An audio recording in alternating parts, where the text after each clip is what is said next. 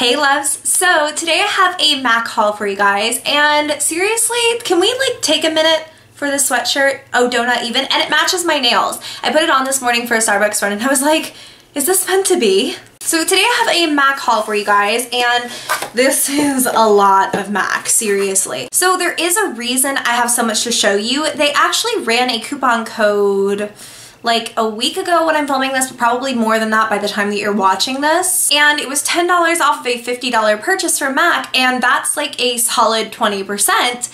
And MAC has never run a sale like that before, to the best of my knowledge. So I really took advantage of it. I placed a jillion orders and got some things I really wanted. One of these things is not from MACcosmetics.com. It is actually from Nordstrom because it is a Nordstrom exclusive. So we'll start off with that. And then everything else you can get on MAC's website. So keep your eye on their website because apparently they're doing sales now, which I'm not complaining. The first thing I have to show you is the MAC Neutrals palette, and this is a Nordstrom exclusive. It is some of MAC's best-selling shadows. So I'm gonna go through the colors pretty quickly, but this is Vapor, and it is a Volux Pearl. It's just like a really pretty shimmery white. We have the shade Honey Lust. We have All That Glitters. We have the color Saddle and the color Mulch. So that's the first row of shades. So really pretty warm neutral colors. We have Rice Paper, which I've heard so much about. Amber Lights, which I do have in a single, but it is a beautiful color, so why not have it in this palette? We have the shade Woodwinked, and I've actually never seen Woodwinked in person. It is like a really gorgeous bronzy golden brown.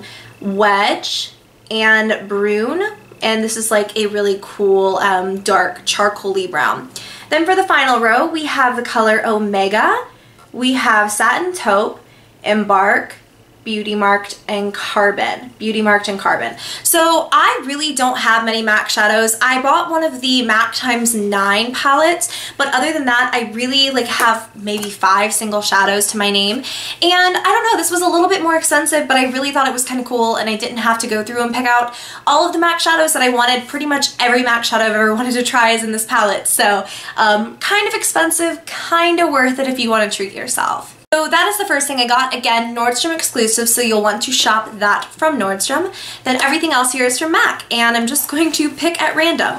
The first thing is MAC's Prep and Prime Fix Plus Spray. The reason I wanted this is because my friend Alexandra had it on her when we were traveling. We went to LA together, and she had this, and my skin was having, not a reaction, I had over exfoliated, and it was sort of like freaking out. So my skin was really dry, really sensitive, and Fix Plus was what I used every single day once my makeup was done to basically make my skin not burn and make my makeup look so much more natural and not catch on all of the dead flakes on my face. I know that sounds disgusting, but this was my lifesaver. So I really enjoyed, especially when I like paired this spray, because this is just to make your makeup look more natural, to add some hydration to the skin. Meanwhile, Urban Decay All Nighter, like these finishing sprays, are made to make your makeup last. So I really like these paired together. I am so excited to finally have my own Fix Plus. Not a very cheap product, but totally worth it on sale. And the next thing I really wanted to try was also because of Alexandra. She's actually a MAC makeup artist, so she knows a lot of the products that are out and what's worth it and what's not. One of the things she said was totally worth it is the Pro Longwear Nourishing Waterproof Foundation, and I have this in the shade N42.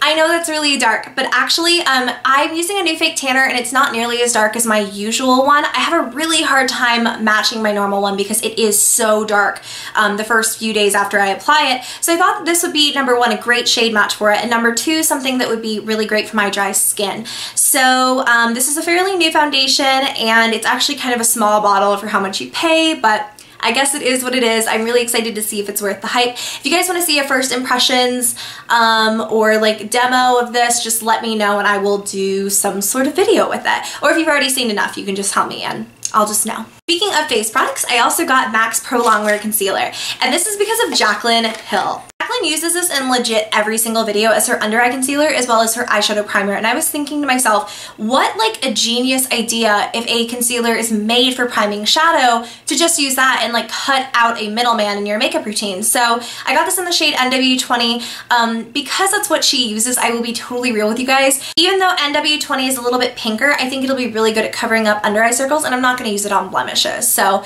yes, that is what I got that for.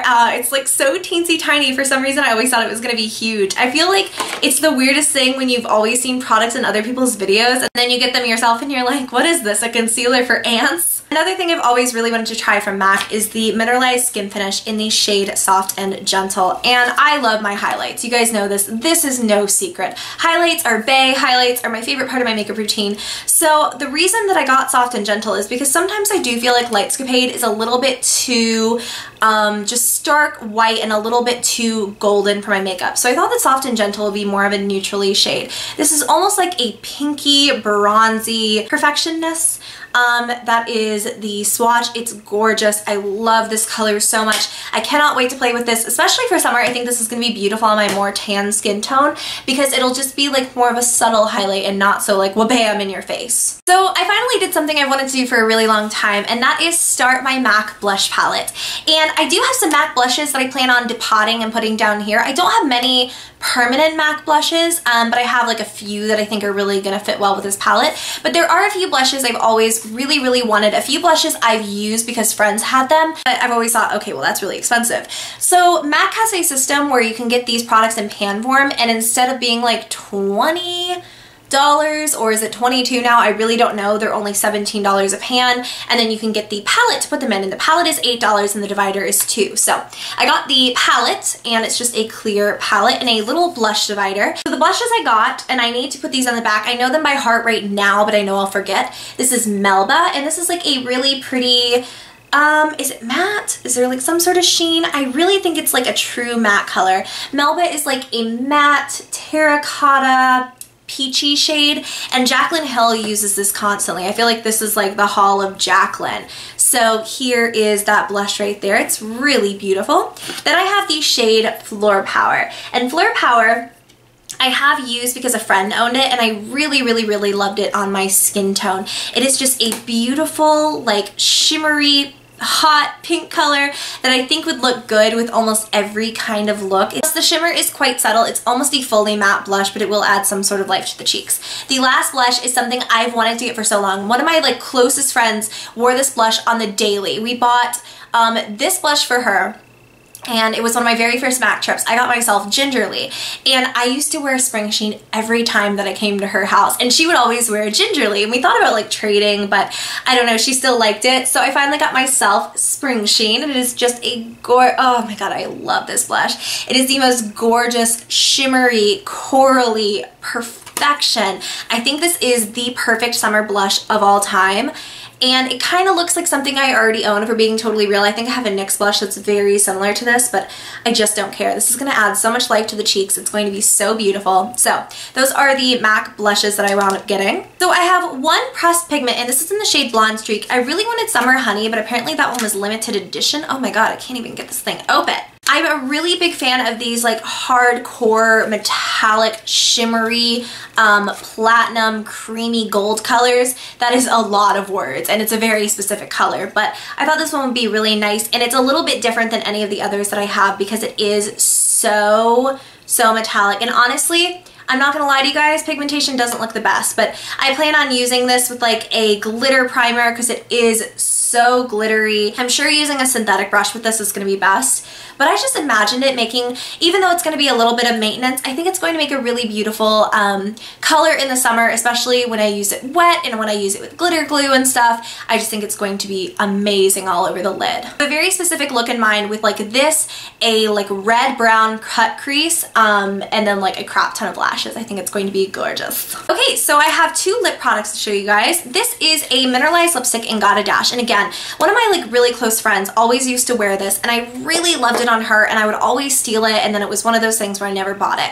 So Gotta Dash is a mineralized, no, I'm so sorry, this is a Sheen Supreme lipstick, and it's like a really gorgeous, creamy, peachy, everything. It can be more opaque, as you can see, but if I just like, let me find a clean spot on my hand, bad day to wear a sweater. If I just like really lightly drag the color, it can be much more sheer.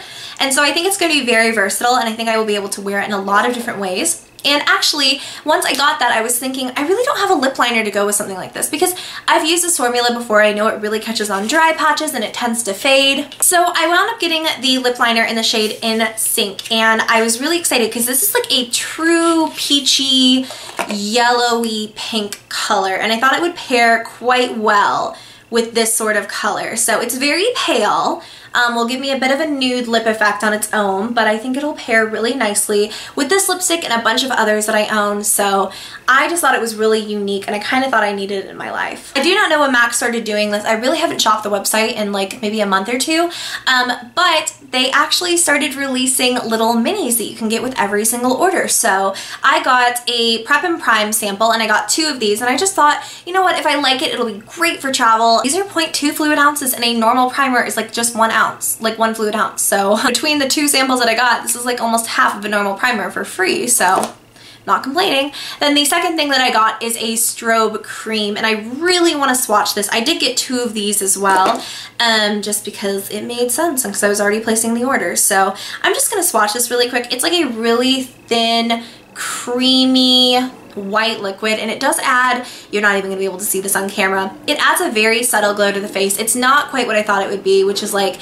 almost like this, where it's really thick and like chunky. I don't know what's happening outside my house. That is it for my giant MAC Cosmetics haul, and I know it was a lot, but I still hope you guys enjoyed it, and if you did, make sure to give me a thumbs up, subscribe if you have not already, and until next time, my loves, I will see you very soon. Bye!